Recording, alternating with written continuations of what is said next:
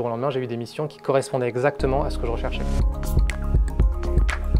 Je m'appelle Antoine, je suis chez Younup depuis à peu près 3 ans. Mon premier rôle c'est d'être consultant, donc j'interviens chez des clients sur des stacks back-end, principalement Java. Avant d'arriver à Younup, j'étais déjà dans une ESN. Le fait d'avoir une fidélité plus forte pour le client que pour mon ESN, j'étais pas à l'aise avec ce mode-là, j'avais besoin de me sentir plus impliqué dans la boîte pour laquelle je travaille vraiment. J'avais beaucoup de messages de recruteurs comme beaucoup de développeurs à l'époque, et Carole a eu quelque chose en plus dans son message d'accroche qui était très bien orienté sur mon profil et sur les valeurs que prenait la boîte, qui était en corrélation avec ce que je cherchais à l'époque. On s'est rencontrés, ça a tout de suite matché. Ensuite j'ai rencontré Pierre-Marie, voilà, ça a encore plus matché parce que Pierre-Marie a réussi à rentrer dans la partie tech et à me poser des questions qu'aucun non-développeur ne m'avait posé jusque-là dans un entretien. Et donc là du coup j'ai compris, ouais d'accord, eux ils sont bons, ils sont en devenir, allez ouais, je fonce. Du coup chez Younup on a la possibilité d'exprimer nos choix de carrière, nos choix de mission, notre projet professionnel. Ça se traduit du coup par la matrice de souhait. Elle est exploitée par les commerciaux pour cibler les clients qui vont aller démarcher, donc ils vont aller éplucher un peu leur réseau, les différentes demandes qu'ils ont pu avoir